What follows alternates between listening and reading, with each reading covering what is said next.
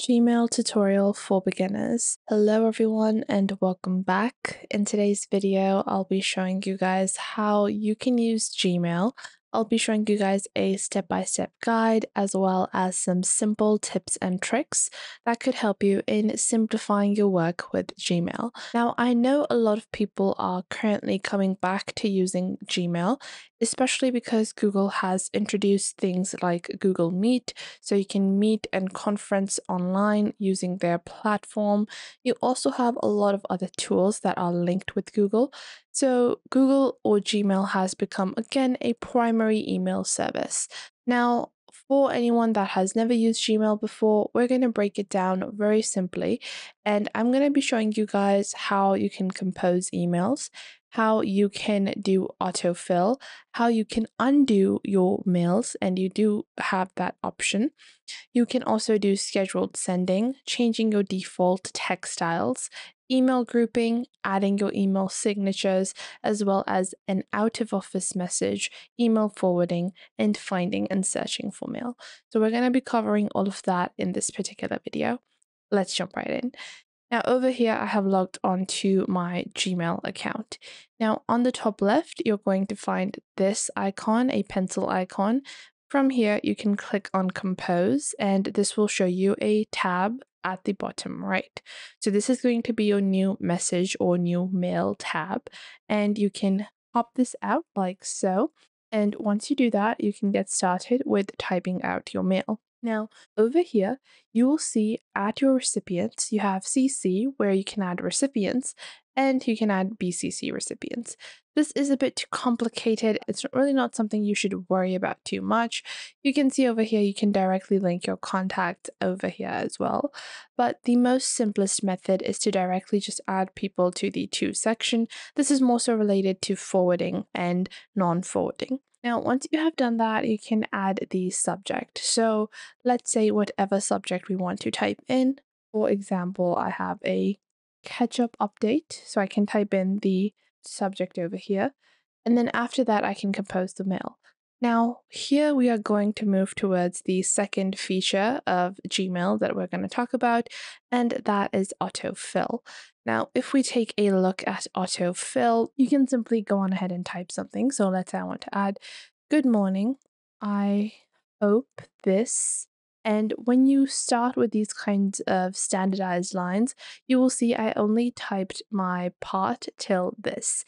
And by default, Google is giving me suggestions on what I might be typing.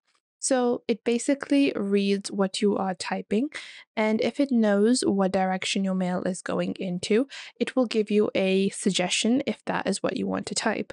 Now, if I do want to type that I hope this email finds you well, I can simply go on ahead and press the tab button on my keyboard. So you find the tab button on the top left of your keyboard.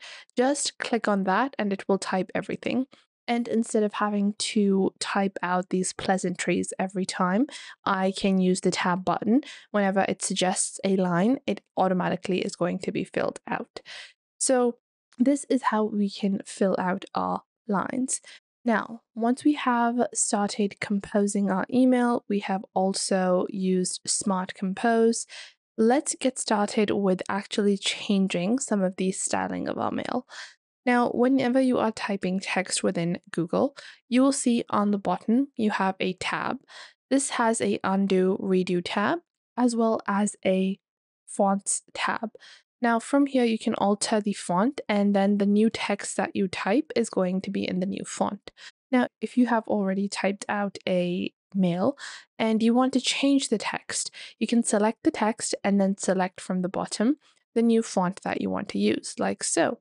You can pick out from fonts over here. You can also alter the size of the text as well. So if you want, you can type in larger text. You can also make it bold, italic, underlined, change the alignment, as well as add attachments. Now on the bottom, you also have your attachment options. You can click on attach files. You can add hyperlinks as well as emojis, connect items from Drive, photos, as well as add a confidential file, add signatures, and also create templates. Now, these are some of the basic features. Moving on towards scheduling. Now, with scheduling, you can choose to directly send any mail directly by clicking on Send on the bottom left, or if you want to schedule this for a particular time in the future, you can click on this icon right beside the Send button, and you can click on Schedule Send. Once you click on Schedule Send, it gives you three options, and then you can also click on Pick a date and time, and then you can pick out any date and time and then click on Schedule Send. Now, once you schedule a mail, you can hover your mouse on the left and you will see a tab called Scheduled. So over here, you're going to see all the mail that you have scheduled but haven't sent out as of yet. So you guys can see this will show that I have scheduled this mail, and it will also display the date on the right side of the mail. Now, moving on towards our next feature. Now, did you know that you can actually undo a mail? And I'll show you guys how you can change the time where you have the opportunity to undo. Now, if we compose an email or send out an email, again, I will type out a simple mail. Now, if I just click on send over here, instantly I have the option to undo on the bottom left. This is by default a 5-second option, so there is a 5-second delay or a 5-second lag that happens whenever you send out a mail. Now, because of this 5-second lag, in case you sent out the mail to the wrong person, in case you forgot something and you realized you were meant to add something, if you attached a file or if you forgot to attach a file or if you attached a incorrect file, you have the option to always go back and undo the email and then resend it. Whereas if you want to add a larger or shorter delay period or lag, you also can do that in your Gmail settings. To do this, click on the settings icon. These are your quick settings. So you're going to click on See All Settings over here. Once you click on See All Settings, you're going to scroll down to the bottom. And once you scroll down, you should be able to find your email lag somewhere around here. We have our variation responder, shortcuts, nudges, smart replies. Yes, so it's right at the top. I missed it. We have directly in our general settings at the top, you have undo settings. It's present over here. Now, over here, by default, 5 seconds is the time selected. You can convert this into 10 seconds, 20 seconds, or even 30 seconds if you want a larger delay. This will allow you to ensure that there are no mistakes that are made from your Gmail account. Now, moving on, let's learn how we can actually change the default text style of our mail. So if we want to change the default style, we can go on ahead again, access our settings. You can do that on the top right, or you can also click on more on the left. Then click on Manage Labels over here, and then click on General Settings. Now, once you have done that, you can go on ahead and see all of your settings. Now, to change your default styles, again, in your general settings, you can scroll down and you will see your grammar suggestions that are turned on by default, spelling, autocorrect, as well as smart composition. Then you can also scroll down and alter the stars. You can also add some keyboard shortcuts, icons, text labels, as well as your default styles at the bottom. Now, currently we have our date, so we can add a variation responder where it sends an automated reply to incoming messages. So if a contact sends you several messages, this reply will be sent to them at most 4 times a day. Now, over here, you have the ability to customize a lot about your mail, and you can even customize the way that you view your mail by going into the inbox section. You can see by default, you have different categories that are created. Now, grouping mail can be really ineffective for certain people, so if you do not want to group out your mail into promotions or socials or updates or forms, you can uncheck these options and all of your mail will appear as it was delivered to you. So if I uncheck these options over here and I click on Save Changes at the bottom, and I go back into my inbox. Now you will see I don't have any categorization. So I have basic categories that are created by default, but those would sync up and mail would not be filtered out. Instead, I would see everything in directly in the inbox section. Now, if you want to alter this and create categories, again, go into settings. Once you go into settings, you're going to go back ahead and go into your inbox. And then you can choose the categories that you want to include. From here, if you scroll down, you can also add importance markers. So you can click on show markers over here to show a marker. And you can also choose whether or not Google has access to know which things you find important.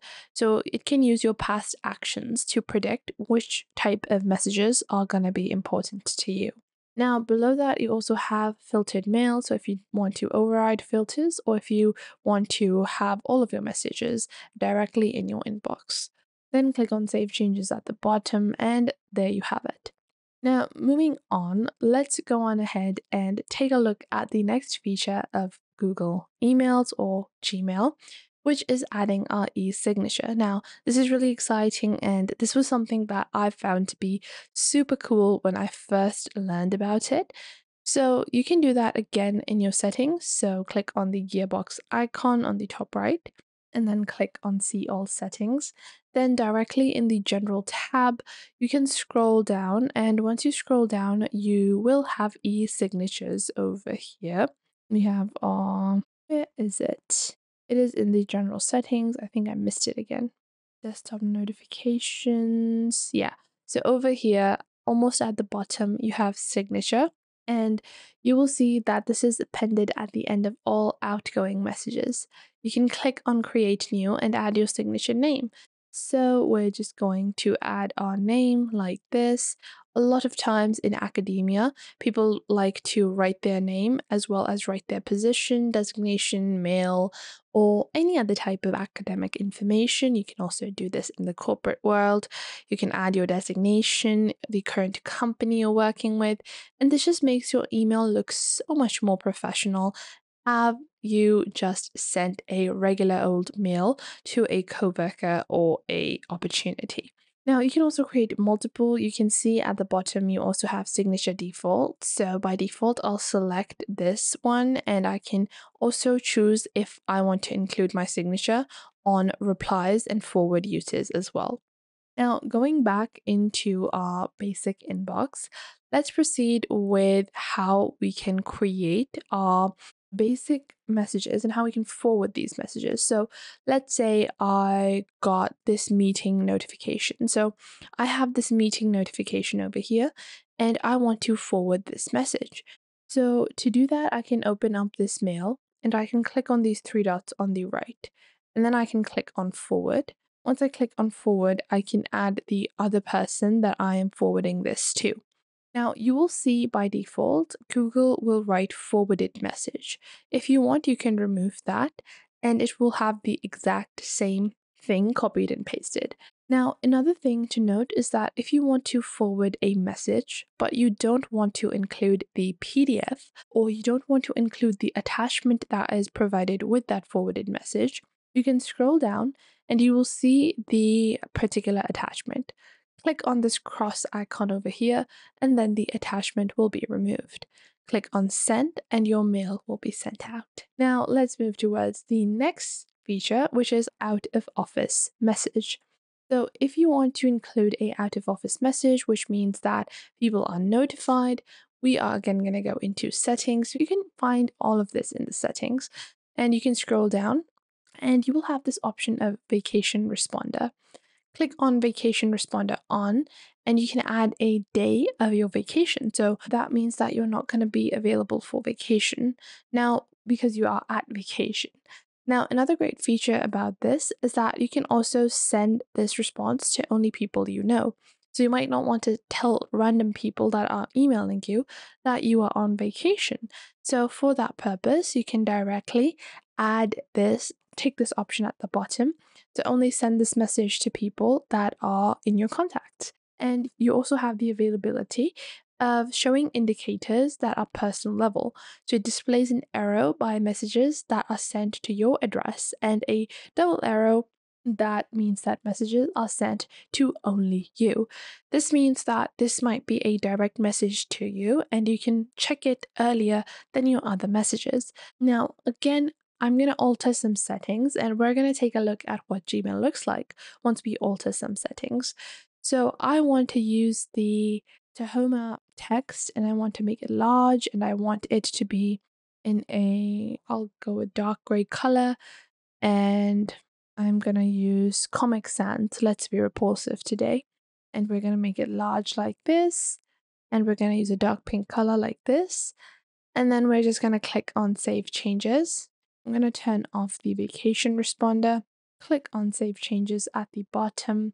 Once we click on Save Changes, I'm going to click on Compose. And once I click on Compose and start composing this mail, you guys will see that even when I am not altering my format, it still is providing me with a different format that I set up as my default. And you can really make your mails more distinctive, not by adding the Comic Sans font. I'm not going to say that this is a nice one. You can use the Gourmand font, and the Gourmand font is going to be a lot more professional, whereas still being different as compared to the sans serif that we are used to seeing with Gmail. I even prefer the general serif one more than using the sans serif. It just provides me with just a tiny alteration that can really change the aesthetic of your mail. Now, moving on towards our final segment of this video, we're just going to do a quick feature and then we're going to wrap it up. Now, one thing to note is that a lot of people do find it difficult to manage their mail. Now, with this, if you're finding it difficult to manage your mail, you might be mixing up mail. So, to make this easier, by default, Google provides you with this primary inbox. And this is our primary inbox, and all the mails that we have seen highlighted or are made darker in a slightly darker shade, and the ones I haven't opened up are light. Now, you will usually see this is a new mailbox, so I haven't organized it in such a way, but you will see that your mails that you have already read are sent to the bottom and unread mails are sent to the top. You guys can see that this is one of my mailboxes and all of the unread mail is going to be at the top, whereas your read mail is going to be at the bottom. So if you want to search for something you've already read, just look at the mails that are slightly darker. And if you are looking for something that you haven't read, just look at the top of your mailbox. Again, if you're looking for something particular, you can just search for it in the top over here. And once you search for it on the top, you would be able to find the mail pretty easily. If you know the subject matter or the sender, you can easily search it from the top. You also have filter options. So you can filter out if you know certain information. So let's say this mail was supposed to be from ManyChat. So I can just search and filter these mails out. So what has ManyChat sent us till now? And this can be a great way to find and organize your mail. Now, wrapping it up, I do think that it's really important to build categories, and you can click on the left over here and click on manage labels to manage your labels.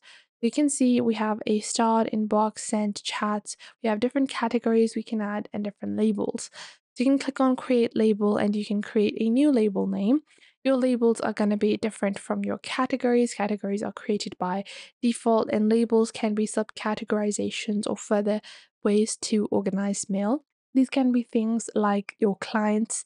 So let's say if your deals are regarding your water bottle deal, so everything that's related, all my mails that are related to this particular deal could be marked with this label so they're easier for me to access. I hope you guys enjoyed this video and you are now able to get started with Gmail. If you did, make sure to leave a like and subscribe to our YouTube channel. And if you have any further questions or queries, leave those in the comment box down below. Make sure to subscribe and like, and I will catch you guys in the next video.